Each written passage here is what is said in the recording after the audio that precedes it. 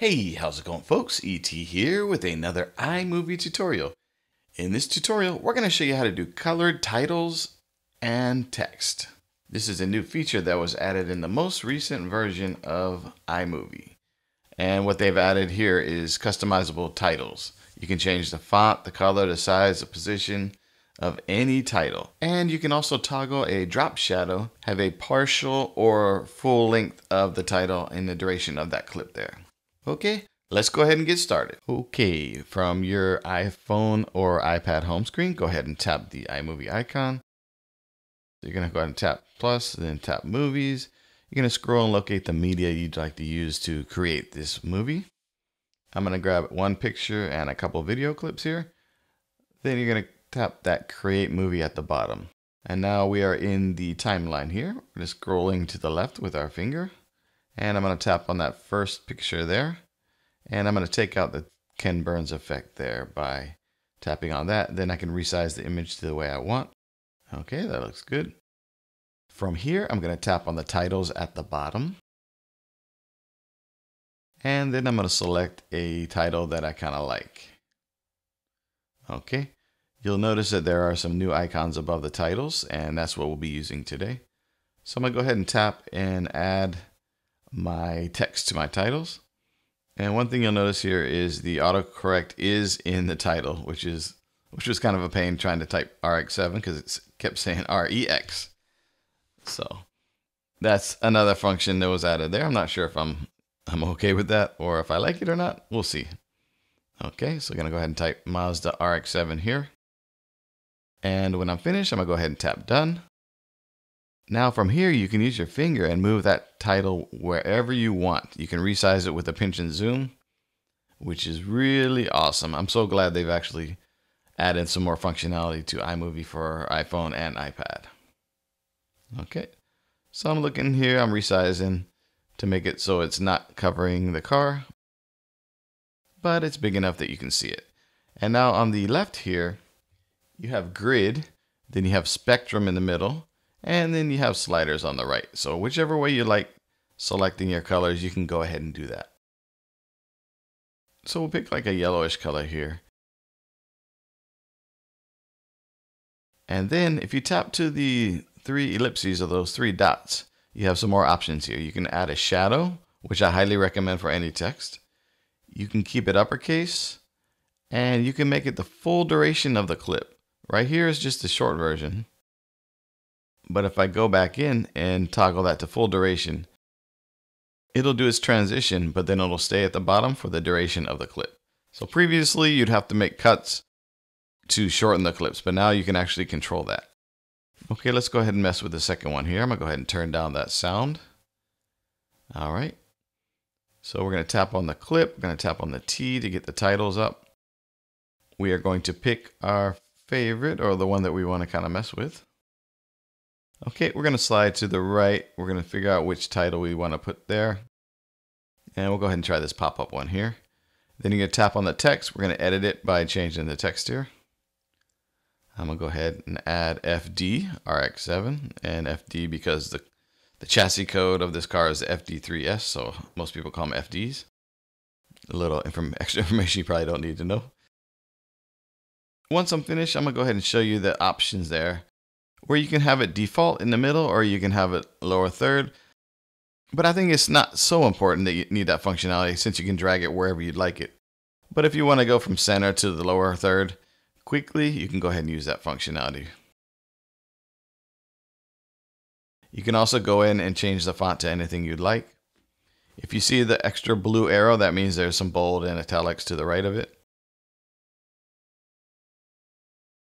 Okay, and I'm pinching and zooming to resize to get it to kind of match exactly where I'd like it to be. I'm going to add a drop shadow. I'm going to add a sound effect. So if you turn that on, you get a little sound effect that comes with the transition. It's a pretty cool sounding sound. I'll put it in right here.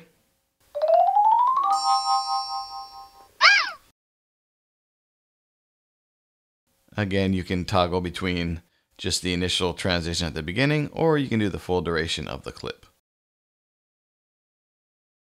Okay, I'm gonna go to the third clip here. I'm gonna turn the sound down. Then I'm going to cut up the clip here to make smaller segments so I can put different titles on it here.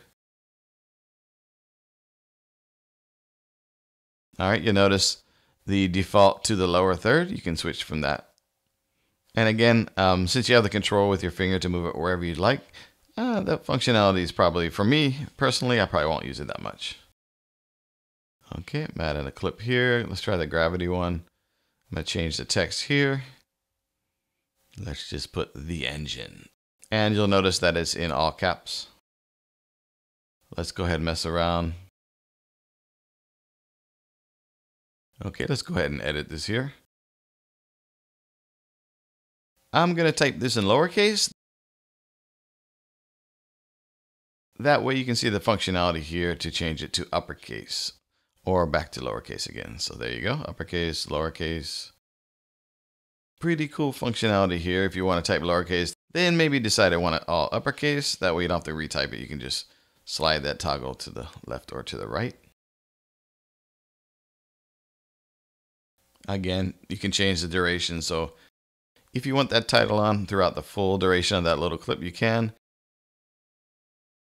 And the best thing about it is you can go ahead and change the color of the text here.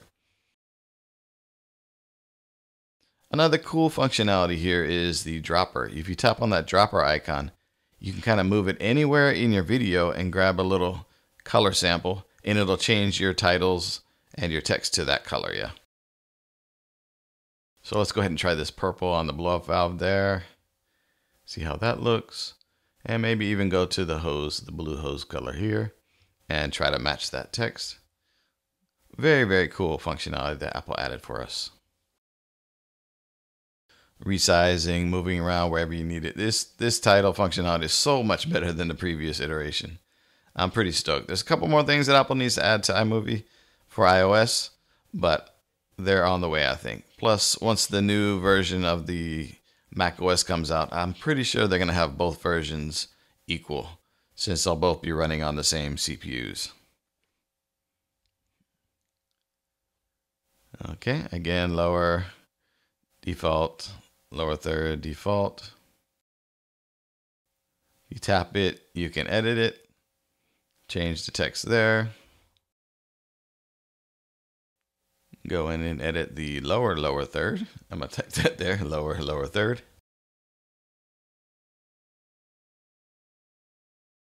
And let's change it to uppercase. Switch it back to the normal. Put a drop shadow or a text shadow, I should say. Make it uppercase. Make it the full length of the clip. Change it back to default. And we can also go in here and mess with the fonts as well, of course. Select your font, and if you need a bold or an italicized, you can do that as well. You can also pinch to zoom, of course, to increase the size as needed. This functionality is just going to make life so much easier when editing on your iPhone or on your iPad. Really, really stoked that Apple did this. Okay, I'm pinching, zooming, moving around, trying to get that right size that I want. Let's go ahead and mess around with the color in the spectrum area here. Just dragging my finger around looking for that right color that matches or that makes it pop out or stand out from the background video there.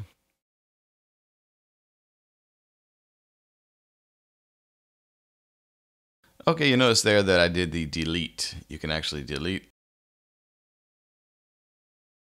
Let's go ahead and delete that one as well. So you can add them, you can delete them, all the functionality that's needed in there. Let's go ahead and again use the spectrum to kind of find that right color for us. And what you're trying to do is make it so the text kind of pops out from the background and is not in the way of the actual subject of the video.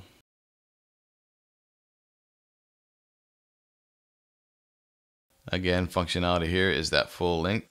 Let's go ahead in there and change it to just the short length. So it'll do its transition, so it'll show itself for a while and disappear. Gotta love those old RX-7s, yeah, the last gen FDs. Alrighty, that's it for today's tutorial. I want to thank you for watching, and as usual, peace and aloha, and we'll see you in the next one.